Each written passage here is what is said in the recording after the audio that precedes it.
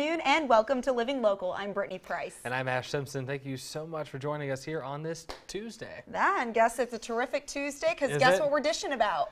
Is it small? Does it have 4 legs? Yeah. And does it bark when you knock at the door? 100%, okay. Yes. My Chewini, Wendy. Oh my goodness. Specifically, actually, we are talking about the weird Wendy sighting. So I adopted her when she was 3, and over the last 4 years that I've had her, I have found her in some peculiar places, Ash. Okay. So it really does kind of show you her unique personality. Yeah, unique indeed. I've gotten to dog sit Wendy, and yes, you have. She's character. She'll warm up to you. It takes a little while.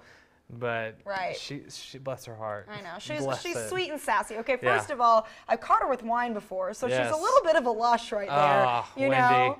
know? Wendy. I know, but hey, she only had like a couple glasses, okay, so good. everything in moderation. Moderation's key. And it's funny, every time I go on a trip, she always finds her way into my luggage, but before that, she's in my purse. This is when I had to bring her to work one time, and you know, she just made herself at home. You're like Paris Hilton, you realize. Well, please don't go there. The better version Thank of you. Paris Okay, Hilton. I'll take that. And this was the luggage I was talking about. Literally, every time I go on a trip and my luggage is out, she finds her way in. Well, she's a burrower. I noticed that when I was dog sitting her. She burrows. That's like in crazy. the Dachshund Hound nature. Well, she's very good at it. Yeah. She had no choice to burrow in this because this is when we're in the airport. And yes, when I lived in Texas, I would bring her home with me to Iowa and had to have her in a carrier crate. Do you have her as an emotional support animal? Yes. Okay, because I saw someone at the airport in the Quad Cities doing that with his 2 little dachshunds, and I got to bring them on, and it was adorable. They were so cute. So cute. And this is her, she stole my niece's baby stroller. So she's just hanging out there, just having a good time. Not only does she do strollers, but she also does swing sets too. Went to the park, you know, had a blast there.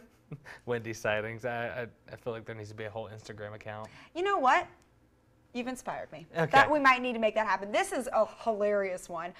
So she is a sunbathing dog.